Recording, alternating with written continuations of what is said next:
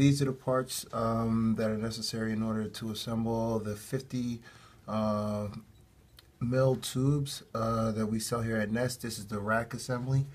There should be 4 posts, the large hole part and the small hole part for the bottoms of the actual tubes. Alright, what we're going to do is we're going to take the large part and we're going to take the posts and we're going to put them into the rack here. Pretty simple. Take the bottom of the rack, line up the holes on the bottom.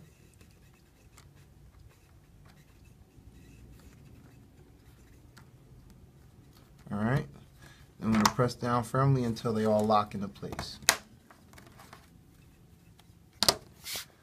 Okay, dokie.